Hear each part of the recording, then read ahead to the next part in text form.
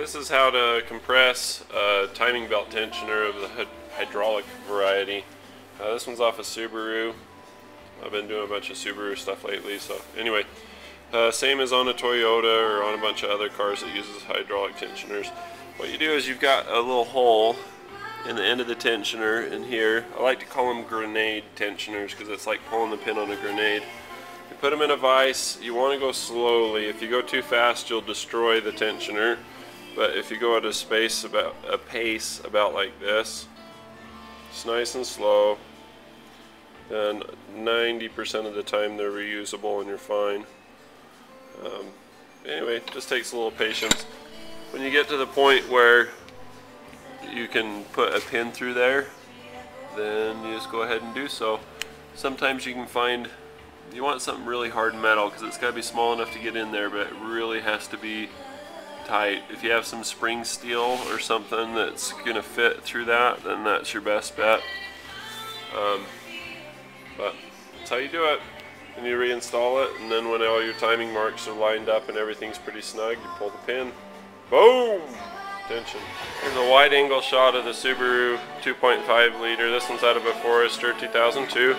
Just did the heads on it, and I'm going to put the timing belt back on.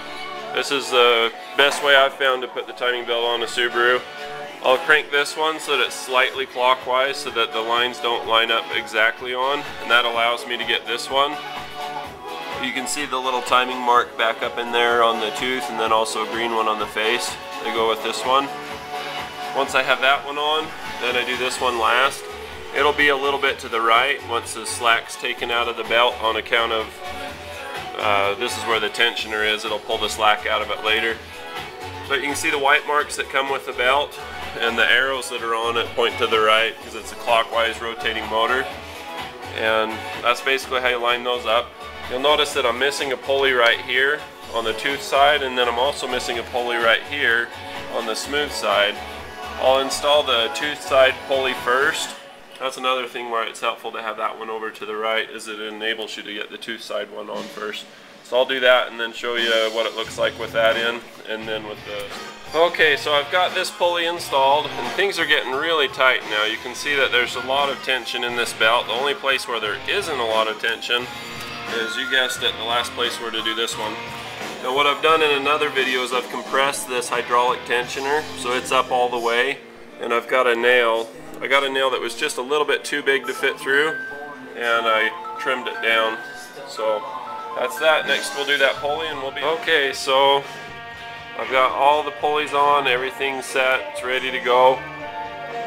I've got my marks lined up here, here, and here. This one's a little off. That'll pull in once all the slack comes out from here. This slack's created by the pulleys that are just put in. You put this one in first and then this one in. Unless you're taking it off, then you take this one off and then this one. So everything's set to go. I've got the nail, the grenade pin for the grenade pin tensioner. That's what I'd name it if I were in charge of things. It just sounds cooler. And bam! Pull it out. It'll expand, and then the next thing to do is to rotate this backward a little bit. So I got a 17mm socket. I'll let you see what I'm doing.